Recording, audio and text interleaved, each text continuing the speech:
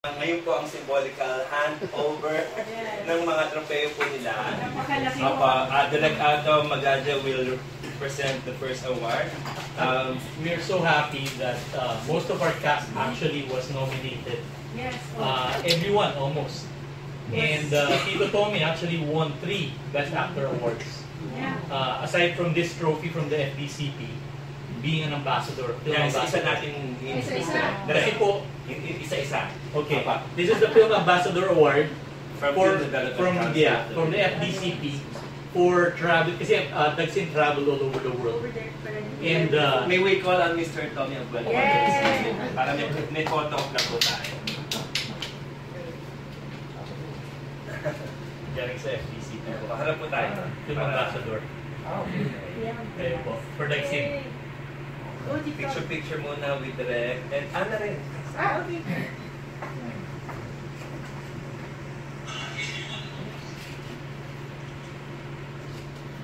Ito po. Dito po.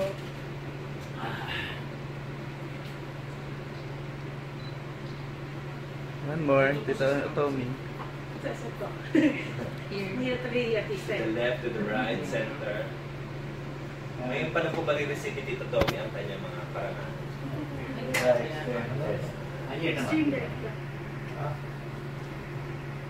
Award, please. From Florence, Italy. Yeah, European Philippine International Film Festival 2018. The Best Actor Award goes to Mr. Tommy Abuel. Ito naman. Another award. Ubusan ka ng kamay, Tito Tommy. Siguro isa-isa. Isa muna. Kunin ko na isa. Babalik ko, promise.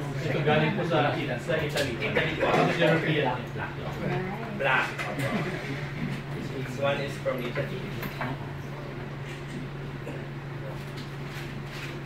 Upo ka muna para makuha namin na sila ng thank you. Ito po. Pwede rin lumapit. Gusto niyo bang lumapit? Tama na. Okay. Ito Ricky.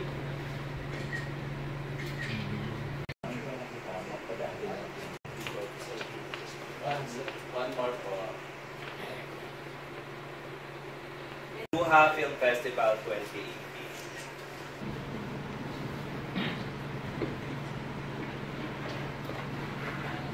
Hold that one. Hawak ko muna lang. Crush ko, belay pa yan. Mahirap. Type natin yung mahirap. Ano po? Yun na yung sabi. Ang storya po niyan, dalawa po yung nakapasok sa Cinemalaya nung year na yun, na amin. Pinapili po kami. Pinipitch ko po yung pangalawang pelikula. Which is about, it's more lighter. May batang babae, merong middle age, merong older person. Parang yung buhay nila nagkikita-kita sila, parang gano'n. Unfortunately, yung committee, mas nagustuhan yung Dagsin. Pitch ako ng pitch, nung isang storya, Dagsin sila ng Dagsin. Hindi natin sa amin is more about Dagsin. So sinabi, gusto nyo yata yung Dagsin. So yung Dagsin na lang pong gagawin namin. So yun ang nagawa. Pero, yeah. Yun po yung story. Gaano po kahirap gawin yung movie? Ako, Diyos ko. Well, yung movie, nahihirapan kami ng konti dahil sa budget. Yeah. Kasi ang Cinemalaya may budget cap eh. Yeah. Because of the budget cap, maraming natanggal. Actually, merong ambush sequence yan eh. Na hindi ko na ma-shoot kasi mahal sa araw. Marami din natanggal doon sa pelikula dahil pinakat ng Cinemalaya to 2 hours. Yeah. Yung original cut niya is 2 hours 45 minutes. Wow. So 45 minutes yung natanggal. Ano po naging inspiration ng story? Nung storya. Wow, yan ang Actually, yung storya na yan, yung original na seed idea, sinulat ko nung nasa film school pa ako. Pero short film siya. 5 pages lang. So parang 5 minutes, you know. Anong nangyari, nung naghaharap na kami ng storya ang gusto namin sabihin, marami na nangyari sa buhay namin. Kinasal na ako.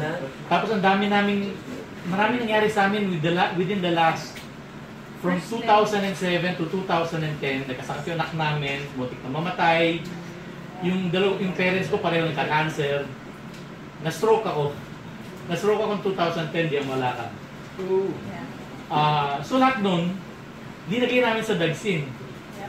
Kasi nga yung yung paniniwala mo sa Diyos, parang bata pa, ba't mo kinuha? Yung parang ganun ba?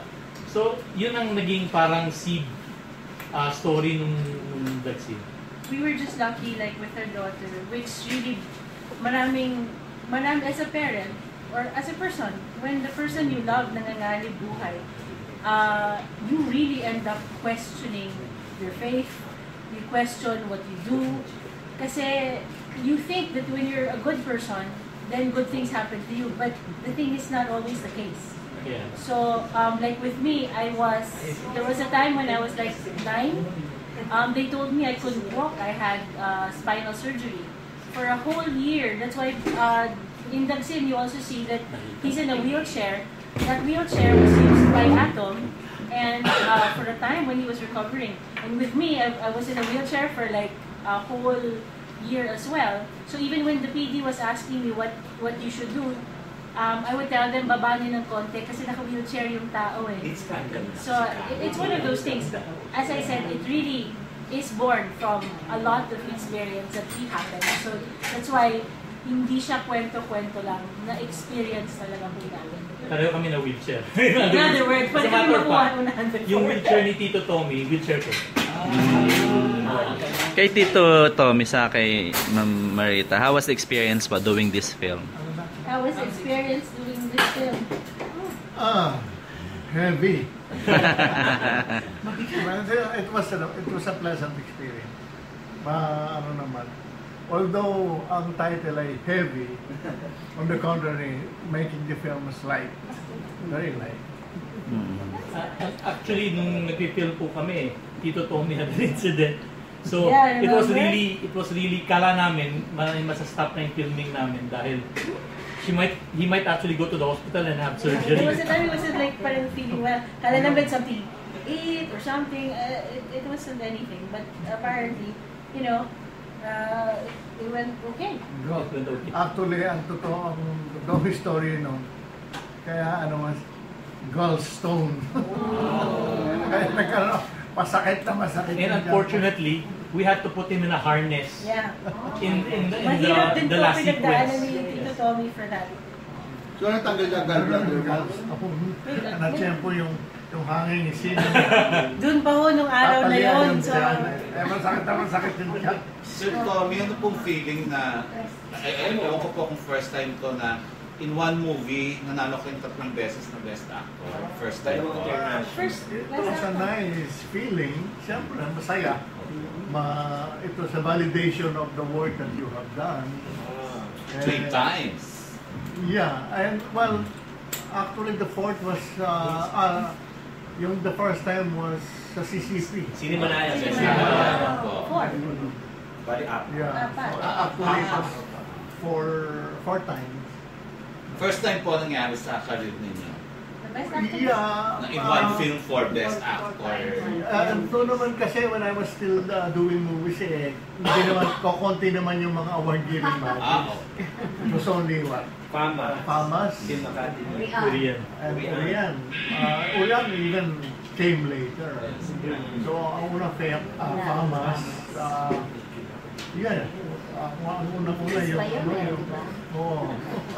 Si Mama, Miss Marita po, pang ilang award nyo na po yan? Sa buong career nyo. Ito lang, kasi ang Famas was just a nomination. It was a plaque. So it's your I first got a award? plaque, Yeah, but Marita starred in my most favorite local film of all time. Ano po? Yeah. Ni-rape siya ni Joseph de Cordova.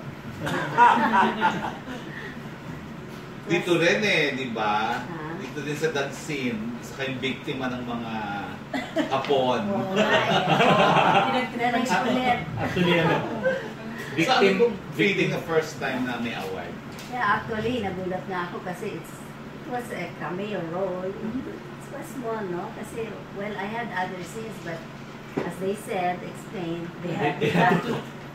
So, may mga nakatakong scenes. So, but actually, I was surprised kasi cameo na lang may scene. Pero nandang. But we're going to come up naman po with a DVD, with a full cut. Eventually, Sa show. Yes. Not in the commercial run, but siguro po the DVD because otherwise it will be longer than 2 hours. Yung mga pangalan nila talagang calculated to... Calculated po. Postino, because he was a judge. Corazon, dahil puso. So, Mercy, namatay yung puso, di ba? Pumasok sa Mercy, because he needs mercy. Mercy and grace. And grace. Yes. He needs Ito niyo po natanong na namin si Direk at si Miss Anne. So, kayo po, ano pong feeling niyo na may commercial run kayo sa April 20? Na although ang katapat niyo po ay Avengers. 4 days after pa. Ha? 4 days after Ay, Avengers. 24 pala. Yes. Opo. So, may 4 days tayo namin commercial run na ang Dagsin. Meron tayong konting Tito Tommy, ano pong pakiramdam na may commercial run na ang Dagsin sa buhay? Well, you always hope for the best. Yun ang feeling that you can get. Bakit po natagalan bago ipinalabas tong Dagsin sa commercial run? Ano po, talagang hindi kami. Sa matter of fact, tingnan niyo yung historical. Yung first year namin na lumabas sa Cinemalaya, halos hindi kami nagpunta sa Film Fest kasi wala na pondo. So yung Film Fest namin po, halos lahat nasa 2017 kasi kailangan makaipon muna. And then yung mga ibang film festival po, sinabi nila, pag nag-commercial run, hindi na acceptable yung film.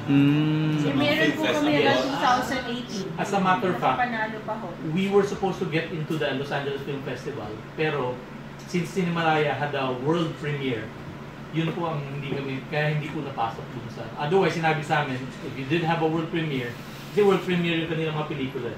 Marami na hong requirements, ibang film festival na talaga, apart from the fact that you hadn't commercially released your film, is that the world premiere would at least They want the world premiere. Yung A-film festivals, they want world premiere. Hindi pa talaga napapalabas anywhere else. All in all po, ilan na awards na kuha ng Dagsin? Lahat acting, technical, 18. So ano po feeling na first directorial mo, first movie, It's wonderful. 18 awards? It's wonderful. Thank you God. Yun ang po masasabi. Miss Anne? First of all, very grateful kasi there were times talaga within the shoot that it's hard for us because it's not just a film. It's not just our first film, but so much of our blood, sweat, and tears got to, really making the film. So we were already so happy with Cinemalaya, to tell you honestly, as a first-time producer, first-time director. We're like, okay na. And then when that happened, they said, why don't you enter other places? I was like, oh, okay, pwede ba? And then we did. And then some festivals even admitted our film when they just saw the screener. Didn't even ask us for an entry fee. Because normally it's always in dollars, and as good as a producer as you would want to be, you can't feel that much. And they were kind enough to waive the fees just to have the film in consideration. So I'm very, very grateful to people I have never met. So very thankful po. And to have a commercial release of an indie film nationwide, very grateful po. To the actors that trusted us, to the cast and the crew. We are very lucky because we got this play date. Although the Avengers is coming within 4 days. Yung budget lang namin po ang gusto namin mabawi. So yung first, wala po kami nakasabay dun talaga for some reason. Yeah, we don't know why. Most the big studios, they put something on Black Saturday. Pero this year, for some reason, we got lucky. Tumapad sa Avengers. I was talking to Rosel Monteverde of Bigat. Ayaw nila tumapad, yes. Ayaw nila tumapad. Kami naman, kaya kayo lang talaga ang kalkulado kasi gusto lang namin mabawi yung na-spend namin. Kasi may mga investors din kami na utang pa rin.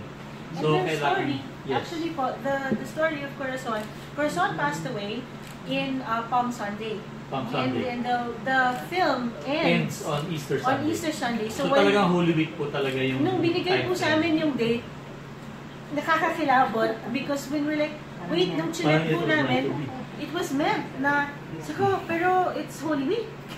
But the thing is, we're saying, no, maybe you should get a bigger, more, mas bonggang playdate. But when we saw the playdate, if that's what God gave you, yes. So tanggap... Nung una pong in-offer sa inyo yung role, ano po nagustuhan niyo sa character niyo para po kayo mapa-offer? Yung una niyo po natanggap yung offer. Well, the whole concept of the film, yung konsepto ng the idea of the person trying to kill himself. No. Yeah, actually, it was not the idea of suicide, but it's the idea, the whole thing na redemption and yung kumbaga looking back sa ang buong buhay niya, kung paano na-resolve yung kanyang in the end, yung kanyang problema sa buhay. Yung kanyang pagiging cantankerous old man. Ang galit kayo dyan sa Diyos. Marita, gaano katagal ka na sa States? Sa States? States? Bakasyon lang. Kala ko you've been there. Because I haven't been seeing you sa teleseries. Unlike Tommy, he's napapanood ko siya. Hindi ka mukha ni Luz Valdez laging available, di ba? Busy. Yeah. So was it a deliberate part on your act not to appear or are they not getting you? Actually, wala lang offers. So maybe masyadong exposed. Akala ko wala kayo. Meron pong interest. Every year lang kasi I go to the States to visit my Ano po lagi yung teleserye? Naghahanap ng somebody sa AIDS bracket. Yes, true. Ano po huli ng teleserye? Hindi yata teleserye. Hindi ko po kayo nag-teleserye. Hindi nag-teleserye sa GMA. Saan ba yun? Sa GMA. Bakit ako kailangan panoorin mo itong Holy Week ang Dagsin? Bakit po kailangan panoorin nila yung Dagsin? Para magpenitensya kayo. That's the reason they got enough reason for you to see. So that you can have Actually, Holy Week. Magpenitensya kayong lahat. Joke. Noon nasali si Jesus doon, yung Sacred Heart, doon, and ano talaga? It's a unique Holy Week love story. Ano po yung take home nila after watching this film? It started kasi ng Holy Week. The story started Palm Sunday. Palm Sunday. At ends sa Resurrection. Ano po yung take home nila dito sa movie? One day, kapag napanood po nila, ano po yung Ano yung take home? lesson learned Is nila? there a lesson that they can take home with them? Yeah, there's always redemption. Yan ang take home na. When you go out, you can be redeemed. At saka it's a beautiful love story. Talagang love ang ano na. Makaka-relate din po ba yung mga millennials dito sa movie na to? So, I think so. That's the point of why Janine and Ben are there. Yes. Kasi pinakita kung paano they fell in love. And then after all those years, they're still in love. Yeah. Until then. Until then. But if you find the right person, I think, I don't know, we're a bit of a romantic, so I guess tumabas din sa pelikula, no? But it's nice to know that when it's real, and I'm not talking about I will Facebook you, when love is real, it goes beyond time. That's why we wanted to show real love, because it's different. It's different. You will sacrifice everything for the one you love. So, Marita told you about that too. Just invite them na lang. Last words po from direct down to... Invite them na lang din yung mga viewers to watch. Hindi kayo narinig sa akin, pero we just wanted to invite you into our hearts. And that has a lot to do with the movie that we made. We're very proud to have a cast. We're very thankful to everyone that has worked with us in putting it together, making it real. Maraming pong salamat. Alay na po namin sa inyo ang nationwide release ng Dagsin. Okay, Tito Togi, few words. Well, I'm inviting lahat na manood, and I hope you enjoy the movie, and I hope you can get all the messages that we have given and that we have presented, and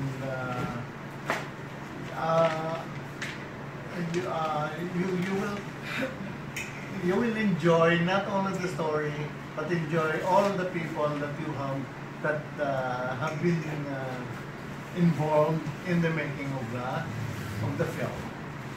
Tita Marita. Yes, it's a beautiful love story, as I said. So, and the song is just lovely. So, so beautiful movie. So don't miss it. You're going to enjoy it very much. And last but not the least, our director, As Anne has said, we put our hearts and minds into the movie. And a lot of people have been requesting us to actually show it back in Manila. As a matter of fact, we already have a foreign agent. It might actually be shown in Europe already. distribution. Distribution, yes. But we wanted the Filipinos to be able to watch it too. Kasi a lot of people missed it in Cinemalaya. And I guess because I'm a new director, and also sinabi na siguro, there's nothing there. There's nothing to watch. So anyway, please watch it. I believe that one way or the other, if you really watch it, you will get something from it. And in Cinemalaya, a lot of people were actually going to us and telling us their stories of how it affected them so much na parang sila yung sinasabi, yung storya nila ang sinasabi namin. Yung mga namatayan, yung mga Nasawi, in love, na broken hearted, and the ones that know real love understood what the movie is about. So, for the love of the film, we made it. And I think that's And it's an unusual Holy Week movie kasi the whole movie, particularly yung character ni Tito Tommy, is actually questioning God. So it's an unusual movie that way na sabihin na natin, it is actually a pro-Christian movie, but it's coming from the other side. Mga kailan natin malalaman yung